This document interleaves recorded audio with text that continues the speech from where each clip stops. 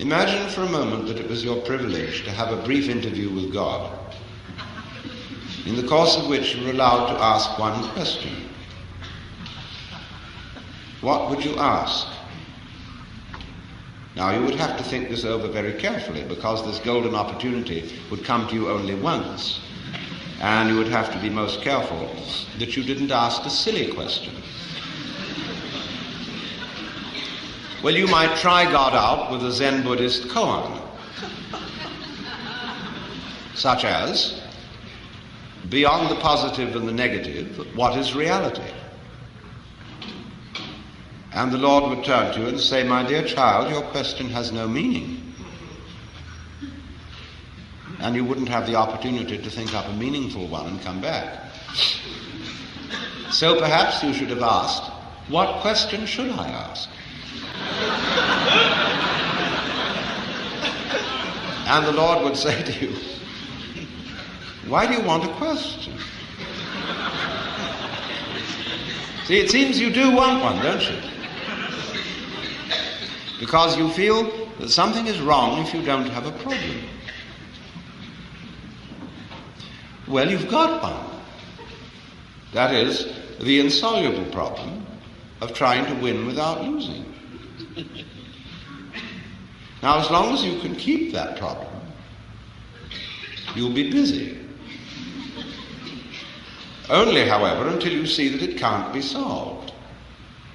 But there are all sorts of ways of presenting that problem in such a way that you cannot see that it's meaningless. And the better gurus are very clever at bringing these ways out. You may see, for example, if you are invited to practice intense concentration, that after a while you find yourself thinking about concentrating, and therefore that your concentration is somewhat divided. Or he may ask you, why are you concentrating? What is your motivation for this activity? And you find out that it's your element of irreducible rascality.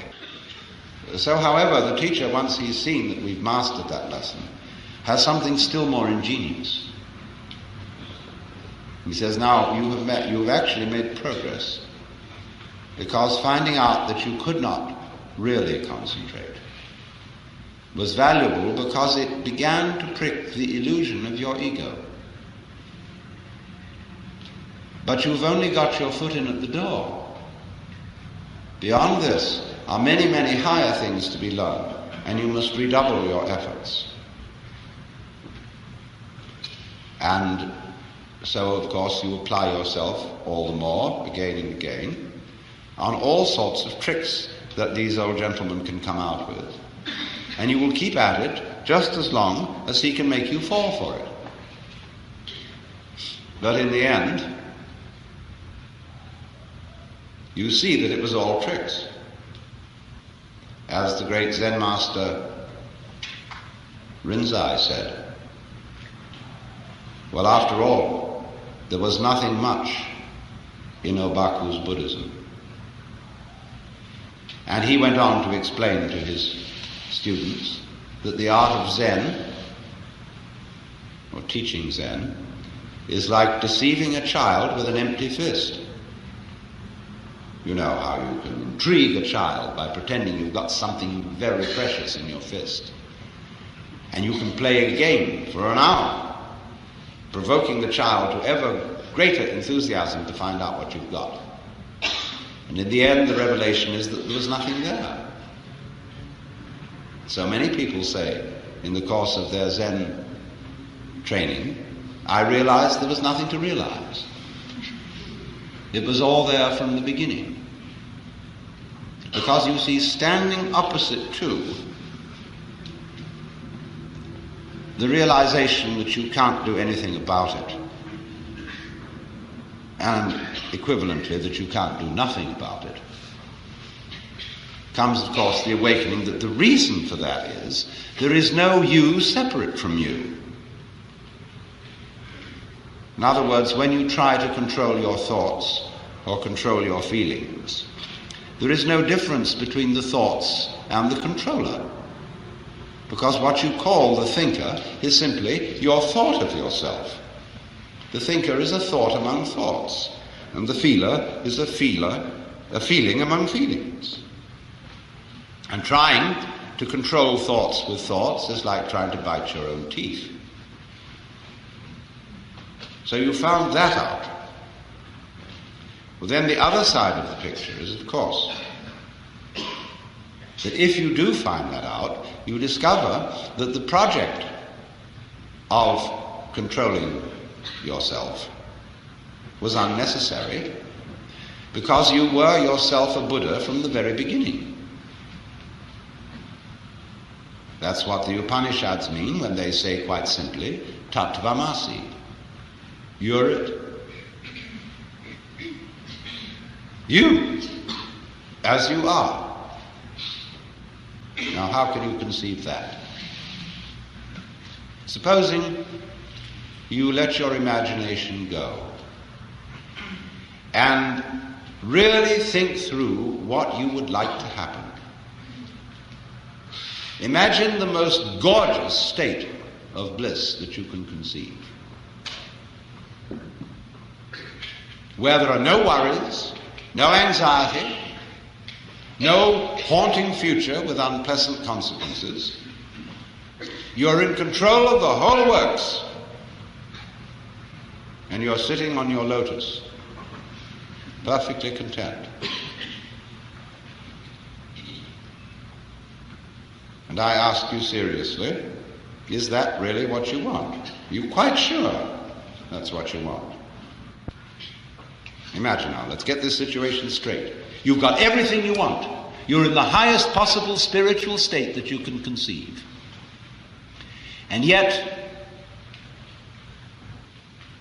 I haven't really surrendered myself, because I know it all. Something I don't know. So please, the surprise. You know what would happen? You would find yourself sitting here in this building tonight, feeling exactly the way you feel.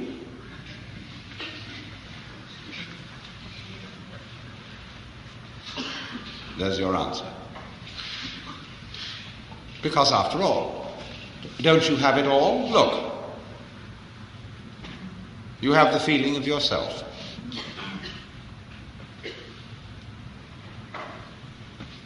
But the feeling of self depends on there being at the same time a contrast, the feeling of other.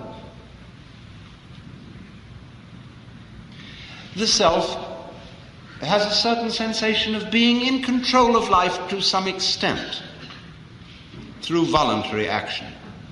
The will seems to have a certain freedom. And yet, on the other hand, there are limits to that. And it seems in the end, life sweeps us away, and we are overwhelmed by the involuntary. And yet, the voluntary keeps popping up. New voluntaries come into the world with every baby. So you see, you couldn't have the experience you call being a voluntarily acting self without the contrast of the involuntary happening. Now, do you want to be without the involuntary happening? Do you want to get rid of that? All right. If you get rid of it, you won't have the experience of the voluntary self. Or would you like to turn it the other way around? Would you like to have the experience of no voluntary self? And on the other hand, everything just happens. Well, then you say, well, I'm not sure about that. Because then I would feel at first that I was floating. See, that I had no further responsibilities. That I was just walking on air. And we do get that feeling sometimes. If you take the ideas of determinism and fatalism to their final conclusion, you do have that sense of freedom from all responsibility, freedom from worry and care. And you float along for a while, but it wears off. You don't somehow seem to be able to follow out that philosophy consistently, especially if you have children. And somehow society begins to push on you to be responsible, as it pushes on children to be responsible.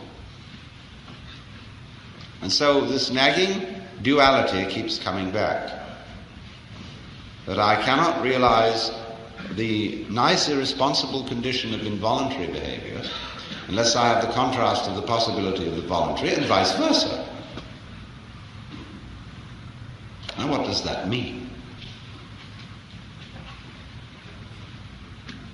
Obviously it means that these two aspects or sides of our experience, which we can call the voluntary and the involuntary, the knower and the known, the subject and the object, the self and the other, although appearing to be two, are indeed one.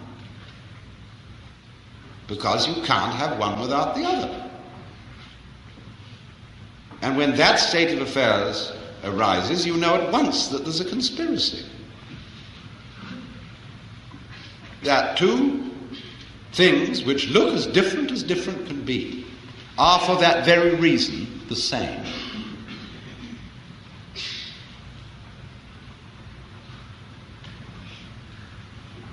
Now, you can detect even under those actions of yours which you call voluntary, the voluntary movement of the muscles or of the mind, that there are processes which are not voluntary.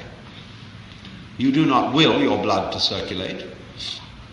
You do not control by intention the synapses in your nervous system, and yet you would be incapable of any voluntary action unless those involuntary processes were going on. So you see these two things go together. And you begin to realize something which is rather difficult to describe, that what you call your experience is a do happening. We don't have good words for this. We have some words which have this sort of sense, like the word cleave, which means to stick together or to hold together, and also to split. And the word sacer in Latin means holy and accursed. And so I would like to propose we all should find some word for a do happening, because it's all a do happening. That's what Buddhists mean when they talk about karma. The word karma means action.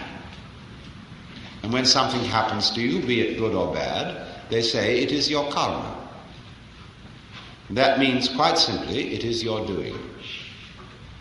But you say, I didn't mean to do that. No.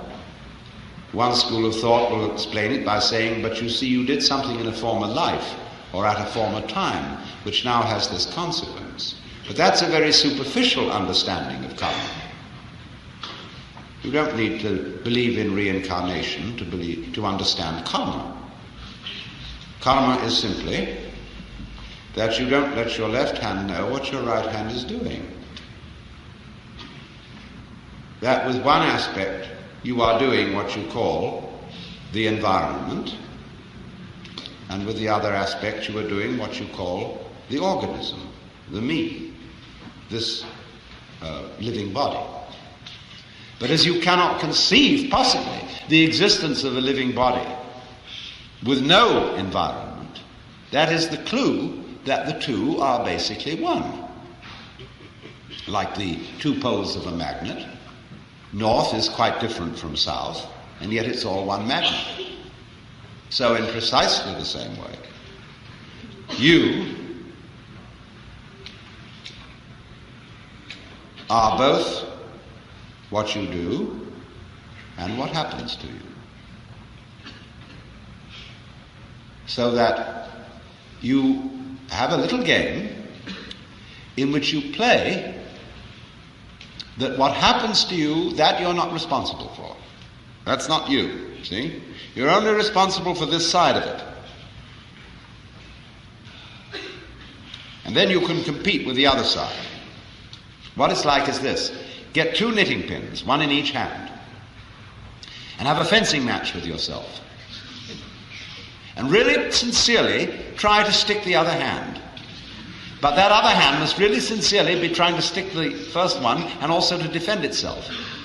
It's like playing chess with yourself. You see? Now, it won't work. You'll come to a sort of standstill unless you decide for your right hand that that's the one that's really going to win. Well, then you've broken the rule of the game, you see? Well, that's what we do. That's what is called by both the Hindus and the Buddhists avidya, ignorance, which really better means ignorance. So what it comes down to, you see, is basically this. Just in the same way that the authority of the Guru is your authority. You did it. So the place where you are in life is where you've put yourself.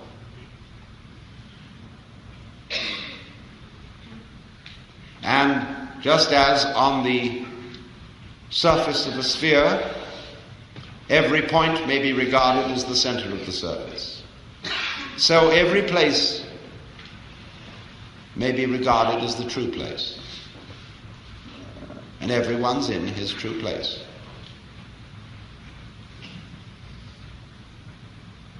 Everybody, in other words, put it in what language you will, is a manifestation of the divine, playing this game, that game, and the other game. And your not knowing it, if you don't know it, is part of the game. Makes it all the more fun. Get lost, you say to yourself, and lost you get. Like children love to play hide and seek, to get lost. Like we all like to go to a play, see a horror movie, and have the cold shivers because we think the awfuls are going to happen. Something is going to be seen on the screen which we can't stand to see. Ooh, won't that be a thrill if it happens? We all expose ourselves to that, just as children and young people are always exposing themselves to dreadful things. And the parents get they get the heebie-jeebies. They think if it isn't getting drunk or driving hot rods, they take drugs. And that may ruin their sanity for life. How horrible can it be? And if they don't take drugs, they'll do something else. Always to see how close to the point of danger you can get. And most people who go in for racing cars usually end up in a crash. And they know it. But the life is all the sweeter for being played dangerously. So I would say to those among you who are the most deadheads, in the sense of unspiritual and square, if there are any here, real stuffy people, congratulations. You see? You're playing a very far-out game. See, you're so lost you don't even know where you started. That's taking a gorgeous risk. Why? Because of you, we might even blow up the planet. How close are we going to get to that one? Well, just in the same way as that car racer watches the needle going up, up, up, up, up, up, there are these people feeling more and more and more righteous, determined that good shall prevail, watching that needle go up, it's getting hotter and hotter and hotter, and finally they go out in a blaze of glory.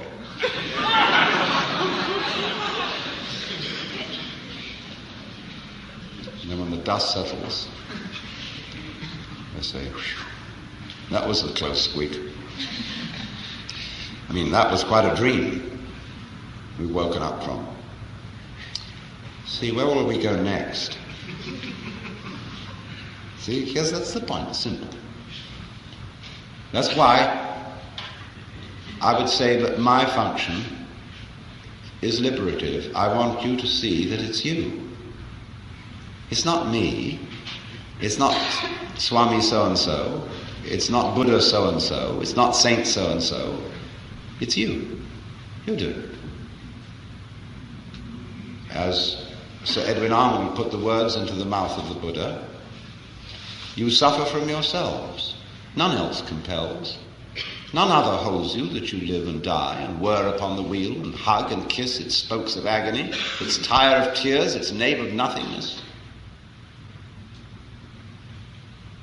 And when one of the old Zen masters went to his teacher and said, "What is the way to liberation?" The teacher said, "Who is restraining you?" He said, "No one." "If so, why should you ask for liberation?" It all bounces back to you. What do you want? Do you know what you want? Can you think it through? Say exactly what you want. And invariably, you'll get back to the place where you are. Because what you say you want is always the symptom, the expression of what you are now.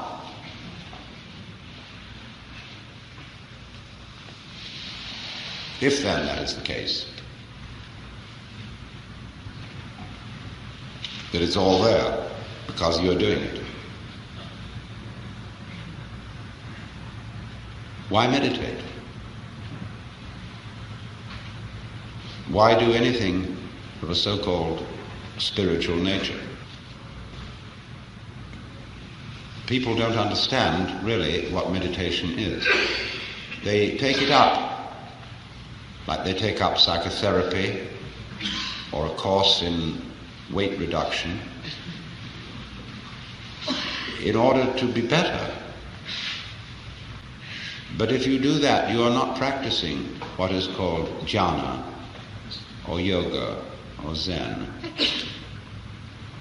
That's not it at all. Meditation is the one human activity which has no purpose. Buddhas, who are supposed to have attained everything, are invariably shown in some sort of meditation posture. Why should they meditate anymore? Because that just happens to be the way that a Buddha sits when he sits. When he sits, he sits. When he walks, he walks. He's not going anywhere. He's just going for a walk. Because he digs it. See, to dig, the very word means not merely to appreciate, but to penetrate. To go to the heart of the matter and to penetrate the moment. To get right to the root of the moment is nowhere else than the center of you, where you are. It's where you start this whole thing. So to get with yourself is to get at the moment where you begin all this questioning. Where does the question come from? Where does the desire spring from? Well, that's you, and that you is the point from which the whole universe is created, flowing back into the past like the wake of a ship. Wake doesn't drive the ship, it's the ship that makes the wake. So here you are, producing it. A meditation is just sitting and watching it happen. And it's not done because it's good for you. It's done for fun. I might even say meditation is a fun thing. And if it isn't, you're not meditating. There's an awful game that meditators play, which is competitive suffering.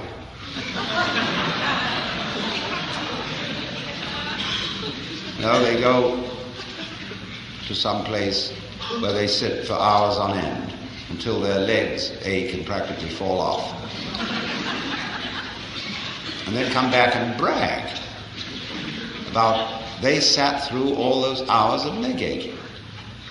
Now, it's very difficult to put down people who are suffering, because after all, one has a natural sympathy for pain. But I sometimes want to say, for goodness sake, don't throw your suffering at me in that way and in that spirit. Don't brag about it. Don't one-up me by saying, well, I've suffered more than you have. People do things like that. They say, well, I'm more aware of my shortcomings than you are. I'm more tolerant than you are. I recognize more than you do what a rascal I am. There are every kind of way of one-upping somebody else in order to play the game in which I always win. So once we get into that kind of thing with the meditation scene, we get into hierarchies and ranks and degrees, and who has attained number 7, who has attained number 9, and the expert guru will always put a stage higher than anybody's thought of, so as to see how far your ambition will run. And so this goes on endlessly, until you suddenly wake up and begin real meditation by realizing that you were there. That you do really meditate all the time by virtue of existing all the time. Only you miss that eternal now by always looking for something next minute, expecting a result. Now you can't say, let me not expect a result, because one does anyhow. And so you may just as well sit and enjoy it.